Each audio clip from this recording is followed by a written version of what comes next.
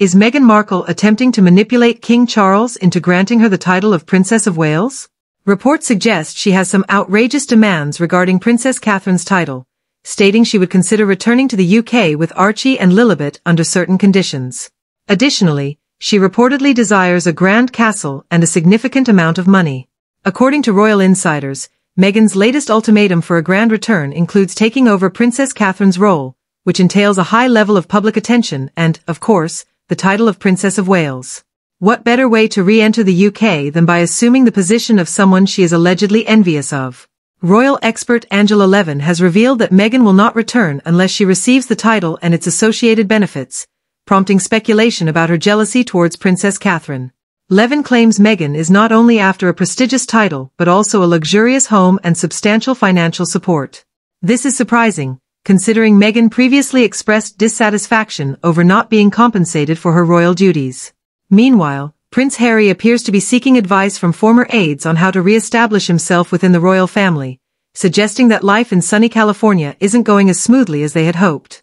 All those dreams of independence, lucrative Netflix deals, and multi-million-dollar interviews may not be as satisfying as they imagined.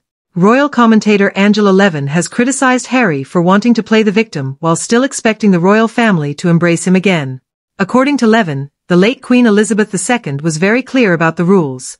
No half-in, half-out royals. Yet, Harry seems to have overlooked that message, still hoping for a balance between his old life and newfound independence. As for Meghan and her aspirations to become Princess of Wales, is she genuinely attempting to pressure King Charles into granting her Princess Catherine's title for a grand comeback? Reports suggest at least a hint of that intention. Levin quickly points out that Meghan's desire to take Catherine's place stems from jealousy. Her ambitions of becoming a global brand and influencer have faced significant obstacles, leading her to target the one role that could provide the fame and recognition she longs for. Let's not forget that Meghan and Harry once imagined themselves as royals without the mundane responsibilities, traveling the world, being adored, and influencing global matters. Meghan's love for the limelight is evident, while Harry seems to yearn for the simplicity of royal life. According to Levin, Meghan has no intention of returning to the UK unless her status sees a significant upgrade. As for Prince William, he reportedly has no interest in Meghan's plans and has already prohibited Harry from rejoining the royal family. It seems unlikely that Meghan's hopes of exchanging titles with Catherine will gain any traction. William is focused on his royal duties and has little patience for Harry's victim narrative or Meghan's unreasonable demands.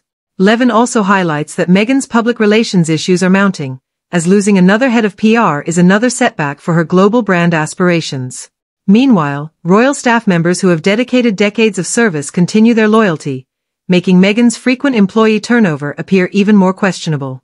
With the California project facing challenges and a return to the UK hindered by royal resistance, one must wonder what the future holds for this dynamic duo.